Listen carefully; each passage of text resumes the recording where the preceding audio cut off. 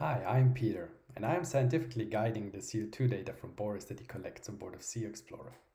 So far, Boris has collected more than a week of CO2 data during the Vendée Globe, so I would say let's have a first look at them. What you see here are two maps provided by Stefan Raimund showing on the left-hand side the molar fraction of carbon dioxide in the sea surface, and on the right-hand side the sea surface temperature that Boris has been measuring since the beginning of the race.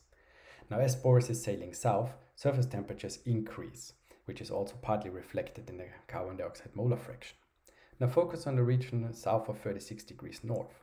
So you'll see an increase in carbon dioxide, which is linked to solubility. So as surface waters warm, less CO2 dissolves and remains as carbon dioxide in the sea surface. What you also see is that for most of the race, carbon dioxide has been below 410 parts per million. This is at the moment lower than the actual atmospheric parts per million levels. Now this would suggest that for most of the race, the ocean has been acting as a sink for carbon dioxide.